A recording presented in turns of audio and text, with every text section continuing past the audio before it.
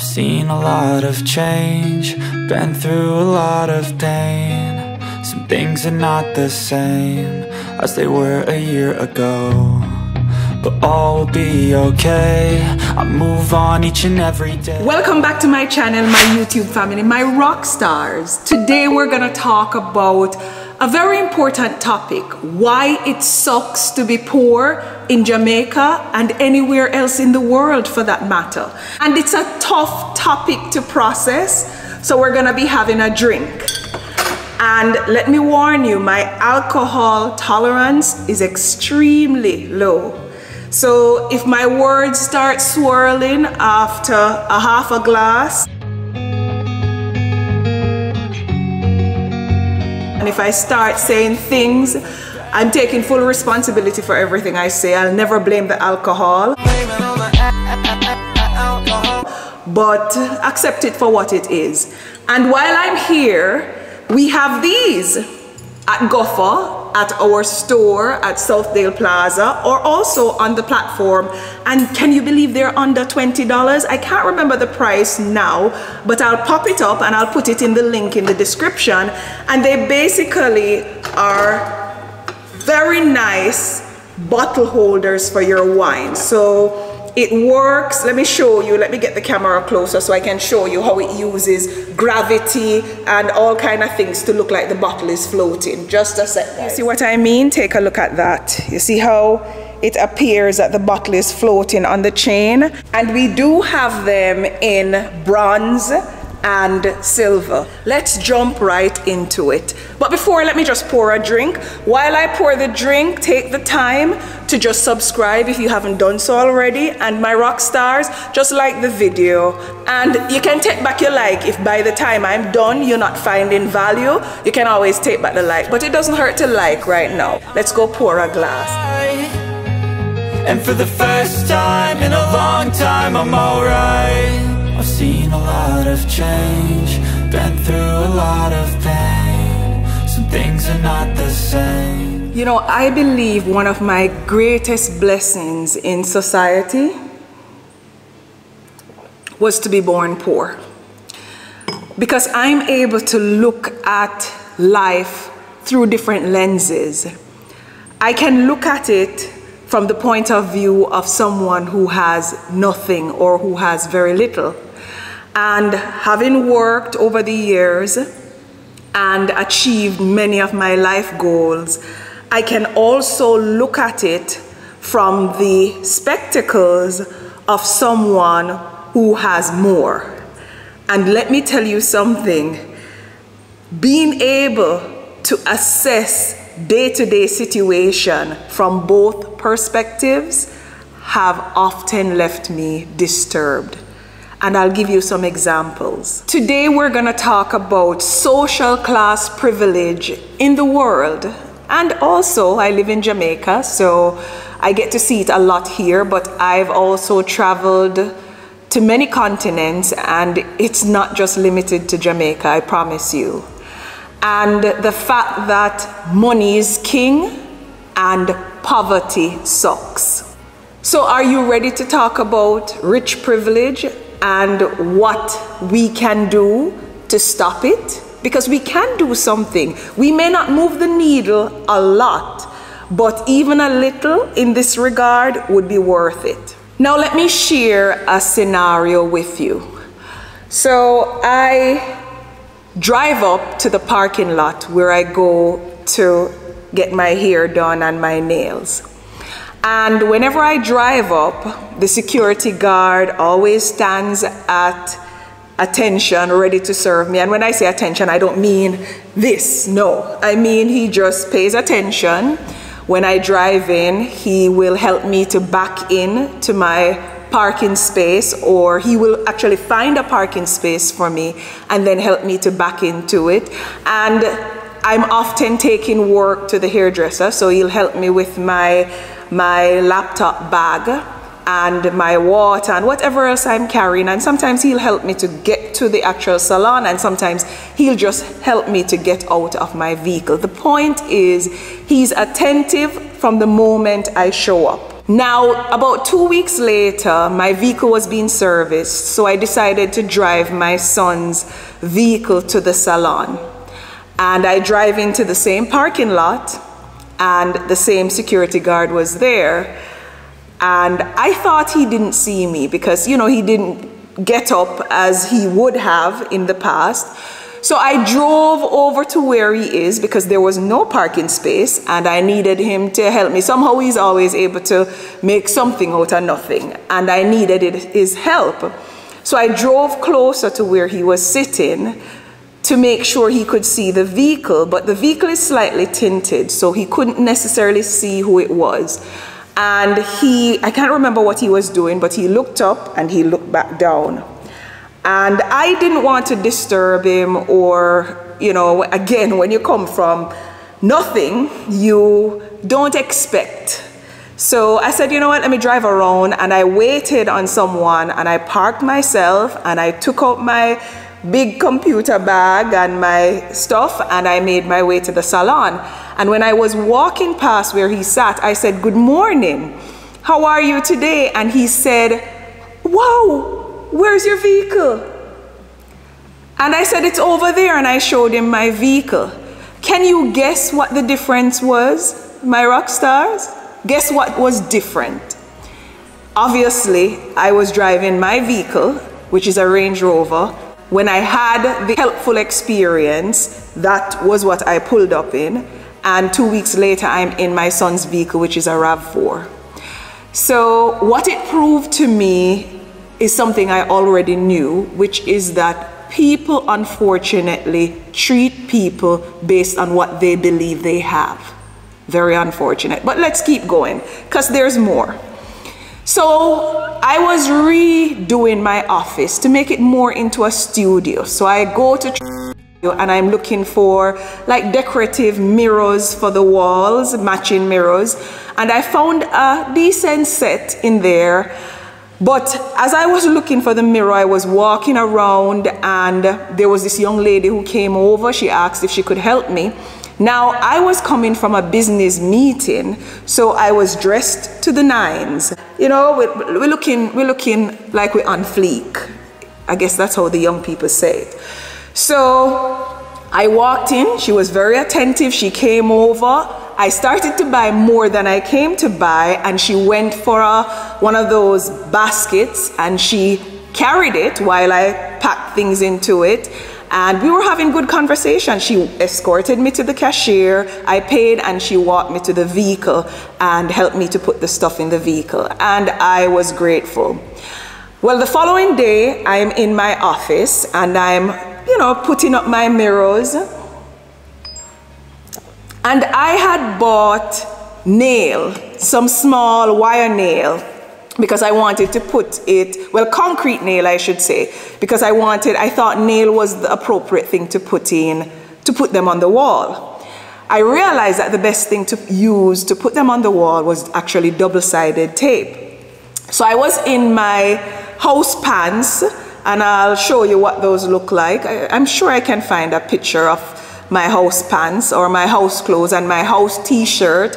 I was doing a lot of work in the house, so I wasn't looking clean. My hair looked like I just woke up. It wasn't combed, and it was all over the place because when I scratch, I don't usually fix back all the time like I do right now. I wasn't wearing jewelry, nothing. And I just slipped into some Crocs, grabbed my handbag, and I left the house exactly how I was because I didn't want to stop to get ready and do all of that. I just wanted to grab the double-sided tape and come back home. When I went into this hardware, I came upon the same young lady. Now I have no idea where the double-sided tape is. So I walked over to her and she walked by me, almost like I was invisible, believe it. And as she walked by, I said, "Excuse me, how are you?" She didn't recognize me. I said, "Where's the double-sided tape?" She said, "I think it's in aisle," and she told me the aisle name. And I head to the aisle, and I was picking up a few more things as well. And I was struggling, obviously, with the things in my hand because I didn't want to waste time to go get the trolley or the basket and then to come back. And she walked past me again, struggling with the things in my hand, and she let me be, and I went to the cashier, cashed out, went to my vehicle on my own, and drove back home. Why do I share these two distinct examples with you, my rock stars? Because I want you to see how social privilege works. Oftentimes, we think it's just people who are rich looking down on the average person who has not had as many opportunities as them. But no, we ourselves, we who are still in the weeds, are still treating people better because we believe, based on how they look, what they drive, where they live, how educated they are, and what they wear, makes them better than others. And as such, we treat them better because we believe that they deserve better. We have got to stop that. And I know my video will not change the world, but if a few of you watching this realize what it's doing to your fellow man, and instead of choosing to give preferential treatment to someone because of their material possession, you choose to do so because they're human or based on their character, I think this video would have achieved its purpose. So I'm gonna take you on a conversation today, and usually my videos have an introduction, it has a body and a conclusion. This one is gonna be all over the place. So have some faith and trust that I'll end up somewhere that makes sense, and please be a little bit patient. And you know, it's funny, I'm drinking red wine, which if I'm drinking wine, that's my favorite, but I didn't grow up drinking wine. Well, nobody grows up drinking wine because then we would be giving children alcohol, right? But I mean, when I got to the age where I could drink wine, it was just not available in my household because wine is something that rich people drink, and I definitely was far from rich. So I did not acquire the taste. And I want to tell you that even today, I still haven't acquired the taste for most wines. So I stick to a few that are more on the fruity side, kind of dry, but on the fruity side.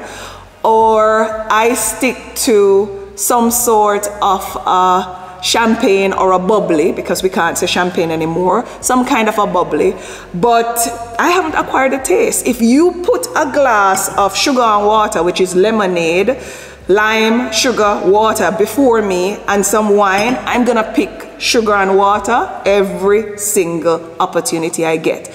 But sometimes I feel for that tart taste in my mouth, and that's when I will have a glass of wine. So why am I talking about drinking wine? Because it's what the privilege does. And today we're talking about privilege, and we're gonna live it up a little bit. And I'm not gonna drink tea, which is what I usually do. I'm gonna be sipping on some wine, so go grab some. Let's live up for a moment, guys. So you realize in the two examples I shared earlier that the only difference in the one at my hairdresser is the fact that I drove a different vehicle, and the one at the hardware is because of my attire and how I presented myself. I was judged and I was handled accordingly. One of the things that I realized, especially being in big cities like a Kingston or a New York, it didn't happen as much in my rural district in Montego Bay, or St. James I should say, is when you're at a social event, people might introduce themselves to you, but shortly afterwards, they ask what you do. Why do you care what I do? Why don't you judge me based on my character? They care because they want to measure you and to determine if they need to level up or if you're worthy of their conversation. Occasionally, I'll be asked which school I attended, because obviously, people judge you based on your education level. Can't understand why, because some of the smartest people I know, they're street smart and not book smart. But anyway, people still do that.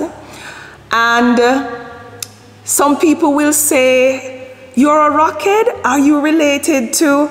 And they always ask me about the wealthy side of my family. Those who own the villas and the trucking companies, they never ask me about the Rockheads that are not doing well, because they want to associate you with a certain name and a certain class so they can decide how they're gonna engage you. Unfortunate, isn't it? If tomorrow I go into a business place and I get poor customer service and I start to chip some cloth, for those who don't know, I start to swear and curse, which I wouldn't do. It's not me.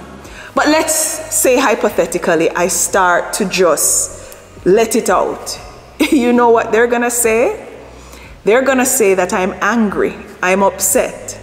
If it was 20 years ago, when I did not have dry you know what and you know where, for those listening who are international, when I had nothing, if I walk into a business place and chip some words, they would say that I'm classless. Why? Because they're using what I look like and who they think I am to determine what level in society I fall. How many times have you been at your workplace and you see somebody come in to start work and they're working in a position that you know they're not qualified for and they're failing at the role, but because they knew somebody with influence, they were able to cop that role or that position? Happens a lot, doesn't it? And the list goes on. Guys, I want you to tell me in the comments if you have ever witnessed social privilege or rich privilege where you live. And give me an example if you wish to share. Now, I won't be a hypocrite, because I actually do like when the security guard comes and helps me to park. I do like it.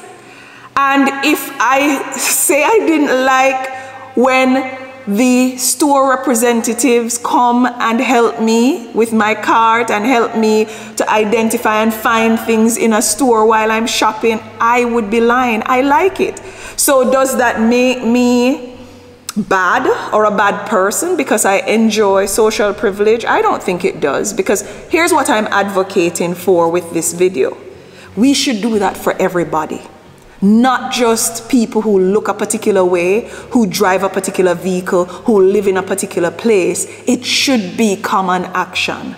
So store clerks out there, you need to be treating everybody with the same amount of respect. Remember, you know, the only difference between the person who is rich or wealthy and that person who is walking into the store is the fact that the person who is rich or wealthy had a lot more opportunities and they were able to capitalize on those opportunities. They're not better.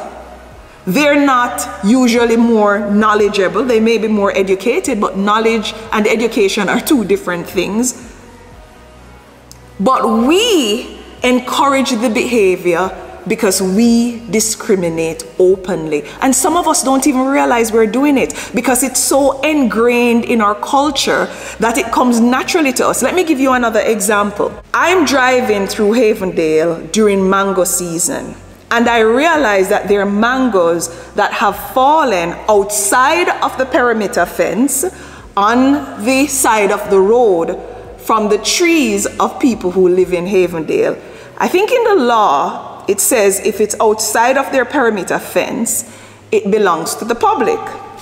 So I see good Julie mango on the side of the road. So I pull over and I start picking up a few mangoes. And I remember, I never forget her because I've done it a few more times. Yeah, I get free mango, I'm gonna take it. But I never forget, the lady came out and she saw me picking up the mangoes. And again, I was driving a luxury vehicle. And she said, "Miss, you like mangoes?" I said, "Yes, I love Julie, and I hope you don't mind. These weren't on your property, so I thought I could pick them up." She said, "No, man, that's fine. You're helping me to, you know, so I don't have to maintain it and I don't have to clean it up after it gets bad." And she said, "You know, I have some more inside." And she goes inside and takes out a whole bag of mangoes and give it to me. Now, if the average person walking by picked up those mangoes, they probably would have been treated differently. Now, this lady is a sweetheart, so I don't think she would, but in another household, they probably would call the police and say they're stealing from their property, which is not the case. But again, it was based on what I looked like and what I was wearing and what I drove. We need to stop it, people. Now, I want to give you an example how social privilege and rich privilege is ingrained in our DNA. So, of course, as you know, I grew up in rural Jamaica, rural St. James, and I grew up with a beautiful extended family. I had an amazing childhood. So it's no surprise that when I could afford to build my first house in my early 20s, I was done by 25, I chose to tear down the old board house that I grew up in, which was really in terrible condition by this time, and I tore it down and I built in the exact same spot where that house was and built a home for my extended family. Now, many persons said to me, why would you move back into the community? People are gonna hate, they're gonna be judgmental, they're gonna be bad mind against you. And trust me, as I told you in my book, I experienced some of that judgment to the point where they called police to raid my house because, and I should say our house, because it's my family house, to raid our house because they accused me of drug smuggling, because they can't fathom that somebody at my age who was born poor was able to build a 6,000 square feet house that many in that community would call a mansion. And they don't see the hard work, they just focus on the results. But anyway, the judgment was real, the hate was real, but I didn't care. So I moved back into that community, and let me tell you what happened. Before I left, because I got pregnant, everybody called me by my alias, which is Sandy. Sandy, how you doing?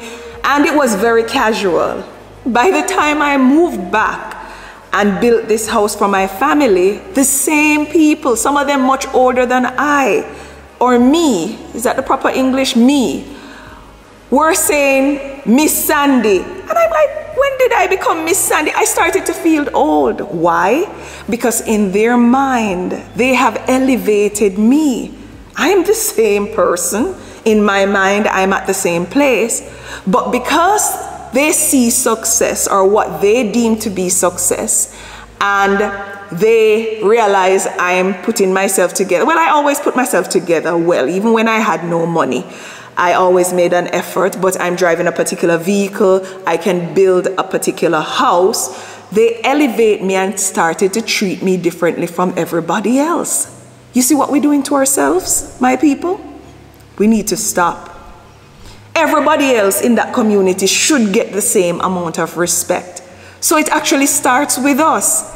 It's not about the rich looking down on us only. I mean, that does happen, but I want to say it happens less than we looking down on ourselves because we are poor, or were born poor, or didn't have as much privilege. Tell me in the comments if you agree, or what your thoughts are if you disagree. You see, that same rich privilege, it's what's causing us to find the money to buy the BMW when we should be buying a Corolla, because we can't really afford a BMW, but we want to impress our friends. And we want the gate to fly or open for us when we go to certain places. And we want the security guard to jump up and help us. We're doing it to ourselves. It's that same rich privilege that causes us to buy the house and live in the community when sometimes we can't afford to, because we want to benefit from being treated like we're somebody because we have low self-esteem. Now, I'm not saying there's anything wrong with buying a nice car and living in a nice house, but don't do it because you're gonna get ahead in society or you're gonna be perceived to be better off, unless it's necessary for your business. Because I do remember a story that a friend told me that I think it was his cousin or his brother who studied law in the US and came back to Jamaica and could not get any clients. And he said to his cousin or brother, go and buy a brand new BMW and watch how many clients you get. Now, this lawyer had no experience, but he was now driving a brand new BMW that he took out on credit, and clients came in droves. You see what I'm talking about? So sometimes you have to do it to get ahead. I understand that. And you need to position yourself in such a way to capitalize on your opportunities. But don't allow it to consume you, and don't allow it to make you look down on people and treat people differently, because you would have at that point been somewhat of a victim to it when you realize before you had the BMW, as a good lawyer, you weren't getting any jobs, and the car is all that changed in your equation, and now you have more clients than you need. It's this same rich privilege why we marry for money, because we want to be associated with success or a name that people will recognize. It's that same rich privilege why we try to make friends with people who we think have influence or who we think have money. It's hypocritical. We need to stop it. And those people are seeing right through you most of the time. So don't think they're receiving you in their circle because they think you're genuine and authentic and mean them well. And stop sucking up to people with money or influence because you want to get ahead. Again, sometimes you have to make decisions from a strategic perspective to get ahead in business. You have to do what you have to do, but don't get consumed by it. That said, I'm going to put a few things out there. I'm going to call them disclaimers for my sake. I don't like being asked what I do when I've just met you. So if you meet me somewhere, get to know who I am based on my character and not based on where I live, what my title is, what I do for a living, as you're trying to ascertain what my level of wealth or privilege is. I do like when the security helps me, but I want him to help everybody else, the store clerks as well. So if you're a security guard watching this, be kind to everybody you come across. Don't do it based on who they are or who you think they are, because oftentimes what they show you is not exactly who they truly are deep down. So in summary, my rock stars, and I have ranted and raved. And as I said, this video is all over the place, but I hope you can get something of value from it. But here's how I'd like to close. Don't just be nice to people who you think have influence or who you think have money. If you have an opportunity to be nice to people, don't judge and don't discriminate. The man cleaning your windscreen or the vendor who is trying to sell you a product on the road, treat them with the same amount of respect as you would your manager, your pastor, or somebody you respect in society. It's only fair for you to start with you. I'm starting with me, and I've always treated people with respect. I don't know if it's because I was born with little and I knew what it felt like to not be treated with respect, why I make it. As a matter of fact, I'm probably biased, which I shouldn't be, because I believe I treat people who don't have anything better than I treat the people who have something. So I really have some lessons to learn as well, and I can do better because I think I need to make it equal instead of choosing to be better with those who are less fortunate. And that's all I'm encouraging you to do with this video. And right now, guys, I told you a few sips can make me a little bit tipsy, and I do feel a little bit lightheaded, but let's show everybody respect, love, and acceptance, and let us start this battle or fight against social privilege or rich privilege. Being poor shouldn't suck. It really is a construct. It's not your destiny, and nobody should be judged or treated unfairly because of it. Cheers. My YouTube family. Until next time, my rock stars, take care, and all the best. I've changed for the better this time. I thought I would never be fine. I strive just to say I'm alright, and for the first time in a long time I'm alright.